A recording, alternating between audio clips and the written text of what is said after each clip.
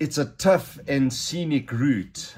From Yellow Sands, you run on beach, you run on road, and you cross two great rivers. The first one comes at about the 5-kilometer mark. That is the Ganubi River. Take off your shoes and get across the river. And then you run into the village that you get to at about the 11-kilometer mark. And there is a huge crowd that will support you as you run on to Nahoon, where there you meet your second river.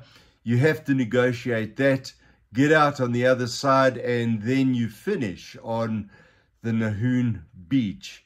Remember, it is very hot during this time of the year, and there are no watering tables for the first 6 kilometers.